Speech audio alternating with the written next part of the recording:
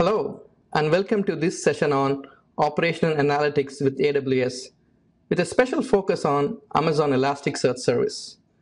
I hope you have been having a great time at AWS Summit. My name is Muthu Pichaimani, and I am an Analytics Specialist Solution Architect working with Amazon Elasticsearch Service. In this session, we'll talk about a few things related to operational analytics. What is it? Why we need it? And how you can employ Amazon Elasticsearch to successfully implement an analytics application for your business. I will go over two popular patterns that will help realize this goal, together with some choice of tools available to you. I will also cover some basic aspects of Elasticsearch and how it works for this purpose. I will also discuss about what is OpenSearch and its relationship to Elasticsearch. Operational analytics is a field that was born out of traditional analysis and research, which were originally used in manufacturing and military to aid in intelligent decision making for better outcomes. So what is it?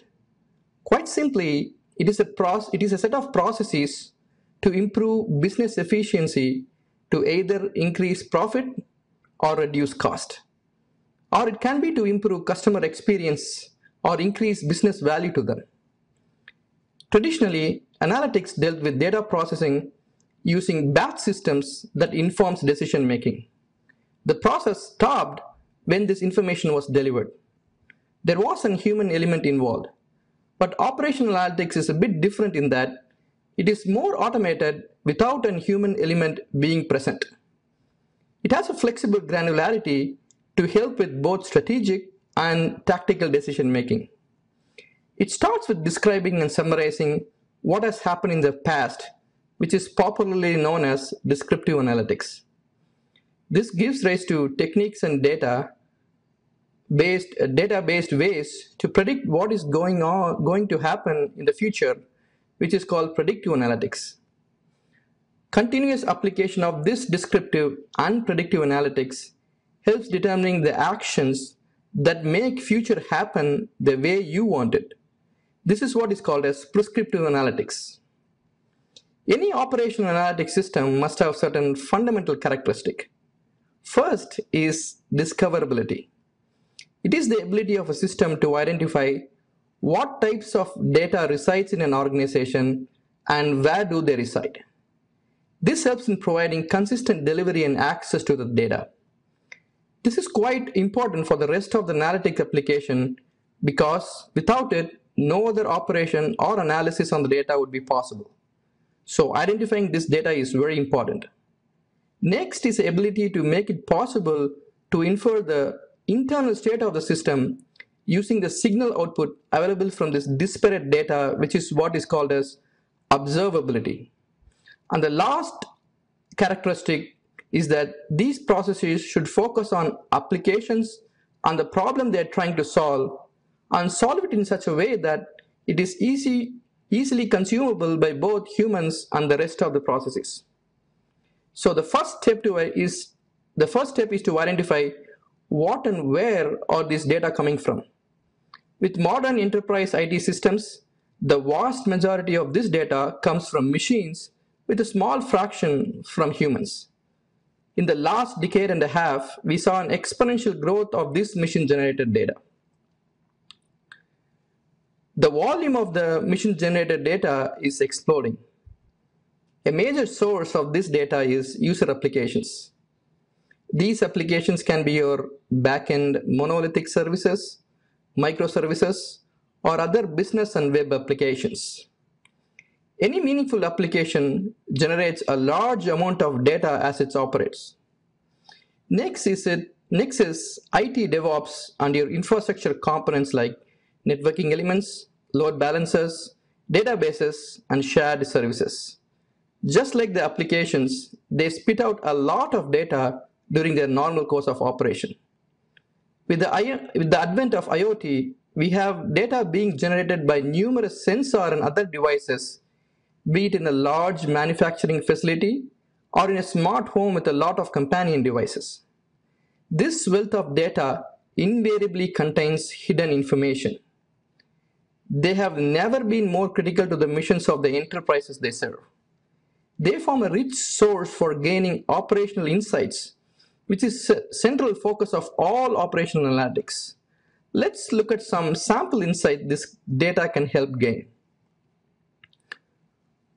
Operational data coming from applications can help gain insight into how your application is performing. This helps answer questions like, is my application or infrastructure working correctly? What are my latency and error rates for my application?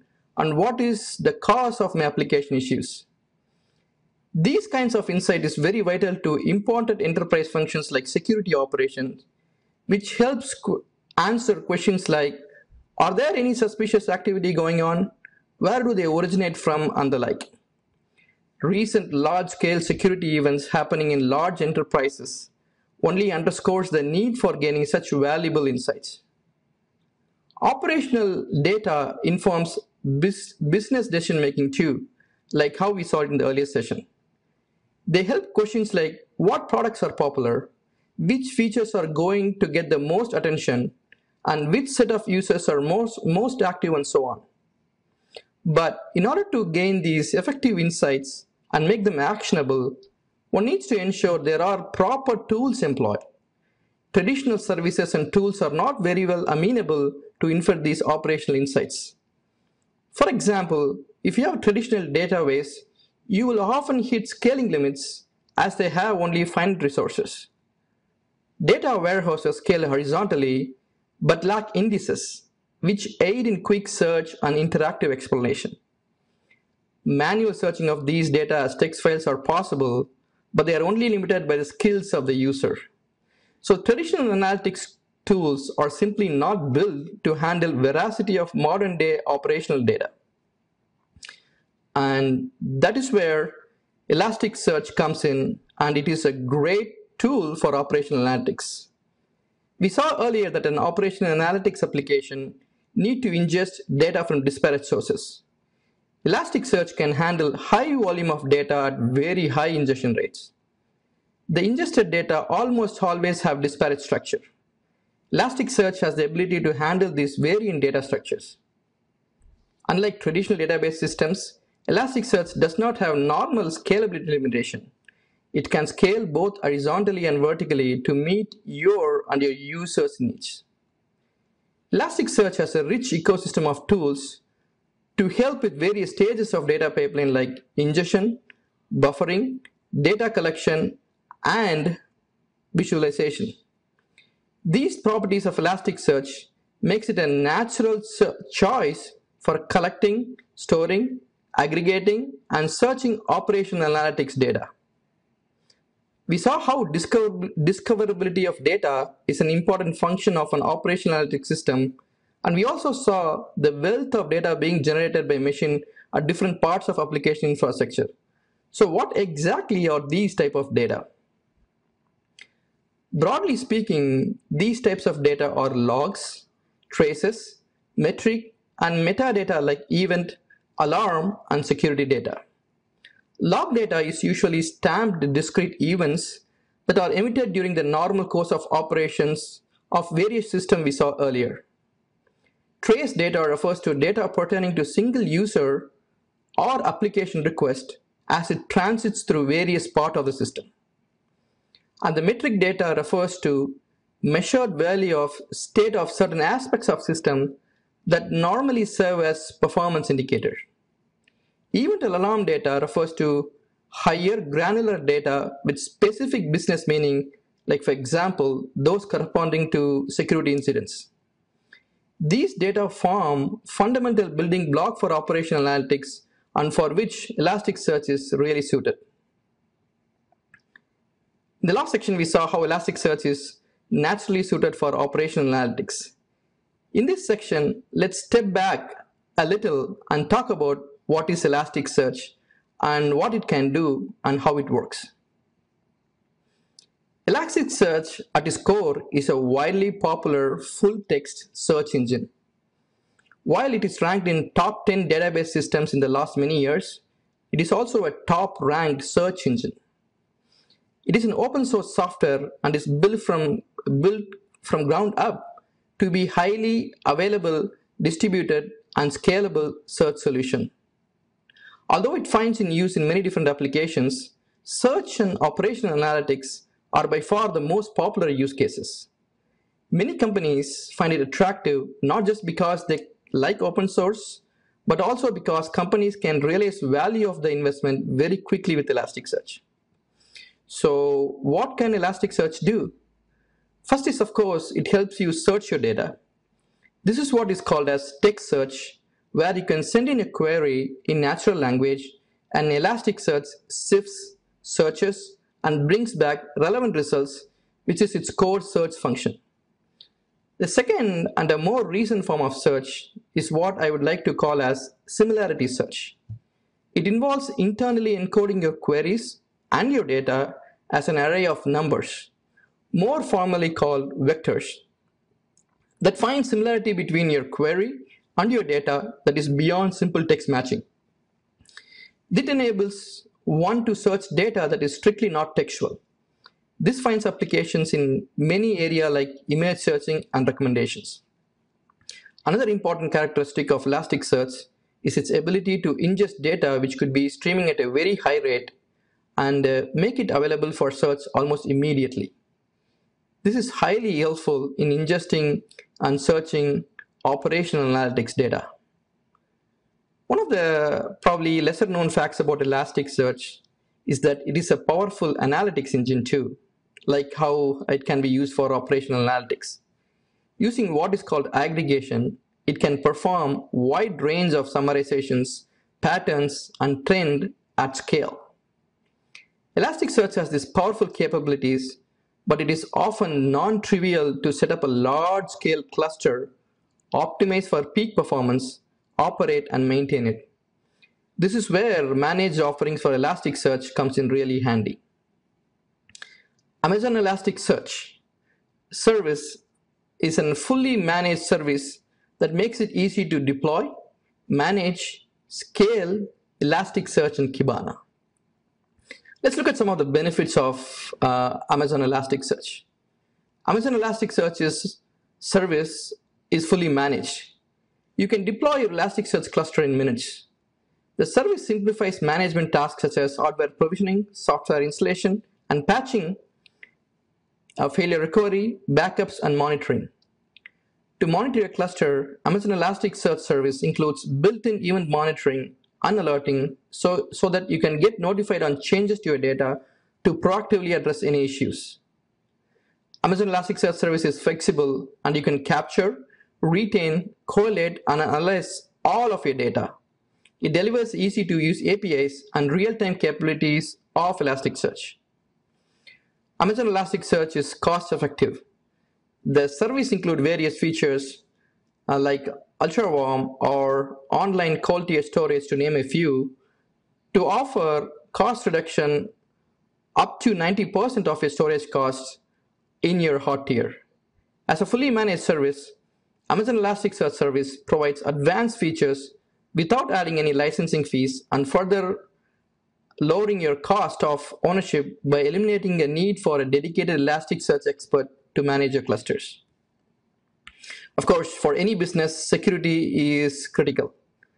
Amazon Elasticsearch takes care of all your security patches, offers network isolation via VPC, fine-grained access control, multi-tenant Kibana support. Your data is encrypted at rest using keys you create and controlled through AWS Key Management Service. The node-to-node encryption capability provides an additional layer of security by implementing TLS for all communication between Elasticsearch instances in a cluster. Amazon Elasticsearch service is also HIPAA eligible and compliant with programs like PCI, ISO, FedRAMP, and so on. FedRAMP standards especially help you to meet industry-specific or regulatory requirements. Amazon Elasticsearch cluster is highly scalable and available. It lets you store up to 3 petabytes of data in a single cluster. With cross-cluster search, you can federate your queries up to 20 clusters, enabling you to search and analyze all of your analytic data via a single Kibana interface. It is designed to be highly reliable using multi-AZ deployments. which allows you to replicate data between the ASEs in the same region. You can easily resize your cluster with a few clicks of single API call. Amazon Elasticsearch Service natively integrates with different Amazon AWS services like Kinesis, Lambda, CloudWatch, and other third-party tools. On the ingest side, you can easily send CloudWatch logs to Amazon ES. You can use Kinesis Data Firehose or MSK to stream data to Amazon Elasticsearch. We also offer integrations with other services like IoT, which I mentioned earlier. Now let's take a look at how Elasticsearch works. The flow of data to and from Elasticsearch cluster looks like this. Sources of operational data write their data into Elasticsearch cluster. These data are in the form of JSON and are sent to Elasticsearch through its REST interface. Elasticsearch then indexes this data, which is a process of creation of structures called reverse indices. This enables mapping of search terms to documents containing those terms. Elasticsearch by default indexes all fields in the data, including the ones that are nested or those that have a relationship with other documents. These indices are searched by application users, analysts, or security ops personnel in the form of search queries, again by using REST interface. The storing of data in the indices are central to all operations with Elasticsearch. The indices themselves are comprised of structures called shards. Elasticsearch is built upon Lucene, an open source indexing library. Elasticsearch shards are nothing but standalone Lucene indices. Each shard is made up of many segments. Once created, these Lucene segments are immutable. Any update to data present in these shards are handled as deletion of already existing data and creation of new data with the changes needed. Elasticsearch performs housekeeping operation called merge, during which the deleted data is truly purged from the system. On creation of an index, Elasticsearch creates configurable number of these shards.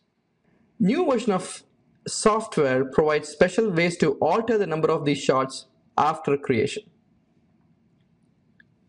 A shard can be a primary or a replica shard. The replicas are exact copies of primary shards that are created for the purpose of increasing the availability. That is, if ever a primary shard is lost for various reasons, the system can still function by promoting a replica shard as a primary. Elasticsearch then copies to balance for the correct number of required primary and replica shards. The replica shards are also helpful for helping with multiple simultaneous requests when Elasticsearch leverages the replica shards for servicing this request. The number of replicas in the system is dynamic and can be changed at any time. The shards in the system, both primary and replica, are then distributed to the nodes on the system. Elasticsearch does its best to make the distribution of these shards as uniform as possible onto the data nodes to avoid issues like shard skew by taking into account various factors. The placement of shards on this node is called shard allocation. The shard allocation algorithm within Elasticsearch, and specifically Amazon Elasticsearch service, is very sophisticated and considers many factors. The allocation of shards to the nodes, together with some other data, comprise the state of the cluster. There are nodes called the leader nodes in the cluster that are responsible for keeping the cluster state up to date and available to all nodes. Once allocated, the shards are then ready to service queries and updates coming to the cluster. The Elasticsearch by default does not account for size of the shard during allocation, but only the number of the shards. So special care must be taken to keep the shard sizes uniform, and its size recommended as best practice. Operational data, as discussed in the earlier section, will contain disparate data in various forms. The different types of data really forms multiple data streams within Elasticsearch cluster and are typically stored as different indices. In the example shown here, the syslog streams comes from the system log data, while the app metric stream comes from application metric data. The shards of the different indices are then placed on the nodes as per the allocation discussed in the last slide. The number and the allocation of these shards then forms the basis and directly influences all operations, including scaling within Elasticsearch. Operational data generally grows as analytics process matures and as business add more sources of data. So scaling is an important function for operational analytics. Achieving a right scale is an iterative process. That is, when the cluster is provisioned, a specific configuration is chosen in terms of instance types, the number of those instances, storage required, etc. Then one needs to closely monitor the cluster for various metrics. Within Amazon Elasticsearch service, these metrics are made available through Amazon CloudWatch. There are also additional advanced metrics available via APIs for CPUs, JVM, storage queues, and nodes. These then give indication as to when the cluster must be reconfigured for scale as you run your analytics workload and applications. This process can be repeated as the size of your operational data grows. In this section, we look at overall flow of operational data from when it is produced to when it is ready for analysis. First, operational data is produced from various sources, as we have seen in previous sections. The next step is to collect and buffer this data, which serves two purposes. First is to provide a form of decoupling between the sources and the next stage of pipeline, including Amazon Elasticsearch. And the second is to provide a way to bifurcate data to be returned to S3. Writing data centrally to S3 makes passing the data to downstream analytics like EMR, Athena, and Redshift really easy. The transform and delivery stage then takes the data from the buffer, performs enrichment or other necessary transformations, and handles the delivery of data to Amazon Elasticsearch service. Once the data is on Elasticsearch, it becomes available for search and analytics exploration in near real time. The data is then used for various operations like analysis and aggregations, reporting, and sending out alerts to external systems. It is possible to use S3 as a collector and buffer here, as described in the next section. First is the Amazon S3 event notification approach. This approach makes S3 as a collector for operational data. The flow of configuration action and the data is as follows. First, a bucket and a folder is created in Amazon S3. Event notifications are then configured within S3 to push data events to SQS. With this configuration, the collection pipeline is now ready to receive operational data from the producers. Producers drops files onto Amazon S3 as object. This is the collection function of data pipeline. There are various options for collect and write operation. One of them is Logstash, the other one is Fluentd, either of which can be configured with an output plugin writing to S3. Other data like VPC flow logs, ELB logs, Amazon CloudWatch logs can be directly configured to write to this S3 bucket. SQS provides the buffering between the source and AWS Lambda, which behaves as an aggregator of this operational data. As the data lands on S3, notifications are generated containing a bucket and a key name. AWS Lambda then reads the object using bucket and key name and writes the corresponding data to Amazon ES using bulk API. For these Lambdas, one can select VPC option and Amazon SQS as the event source. Amazon Elasticsearch VPC endpoints appears as ENIs within the VPCs where these services reside.